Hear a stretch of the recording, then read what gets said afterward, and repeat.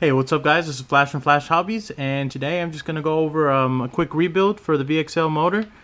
This should be done, periodically to check your bearings, to see if there's anything wrong with your motor. I just got this motor, and I just want to make sure that everything's okay on it before I start running it. Okay, so the first thing you want to do is you want to pop off these little tabs here. Once you pop these, they are going to expose the screws that you need to take off. And it should just pop off like so. It now exposes the back. This has a little bit of grease on it. I can't remember exactly if this comes from the factory or not, but it seems okay. Okay, and the next thing you want to do is there's 1, 2, 3, 4 screws that you need to remove, and you need a 1.5 millimeter to remove these.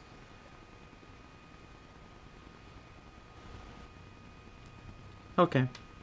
So we removed all the screws, and the next thing we need to do is we need to pop off the back. If you have long fingernails, this is where they will come in handy. If not, you can use a small thin flathead screwdriver. There might be a little bit of a little bit of tugging because the magnet's inside. So now you see there's your first bearing. Looks like there's a little bit of grit in there. I'm going to go ahead and replace it since I'm already in here. And the next thing is your motor. Now if you want to remove your motor, all you have to do is just with the shaft, just go ahead and push down on it here.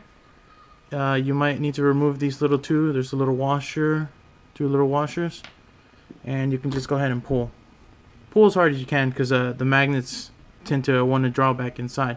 And you also have a bearing inside at the end here. We're going to go ahead and pop that out. We're going to flip the can over to where the front is facing up. We're going to use our 1.5 millimeter here, and we're going to tap it with something on top. Okay, not quite yet. Alright, there we go. And there's our front bearing. Now as you can see, the front bearing is pretty dirty, gritty. It looks worn down, especially from the back, so we will replace these. You can go ahead and use the replacement Traxxas ones. There's nothing wrong with it. For my purposes, so I don't have to keep servicing it so much, I'm going to use ceramic bearings from Avid Racing. I'm going to use 2 of these, one for the front and one for the back.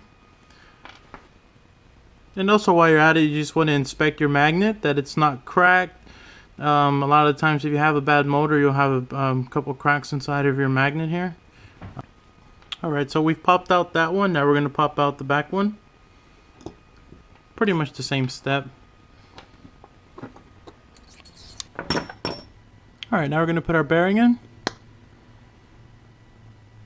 This is the ceramic bearing.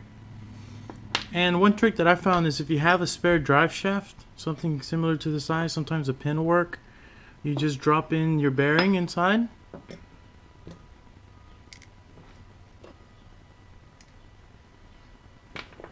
Kind of get it to line up a little bit, and then with the drive shaft just kind of push in, and it goes in fairly quickly, fairly easy if there's no grit in there. And it's in. Simple as that. Now we just need to rebuild it all together. Go ahead and put your 2 washers back on your magnet. Let your magnet drop back in. Make sure it lines up with the hole here in the front.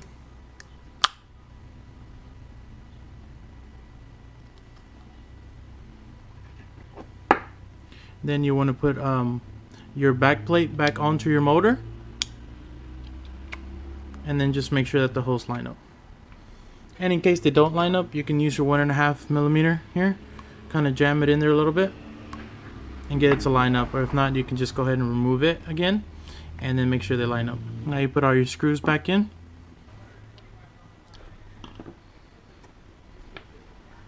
Alright, then you put your cap back on. Make sure it just snaps in there, and you should be good to go.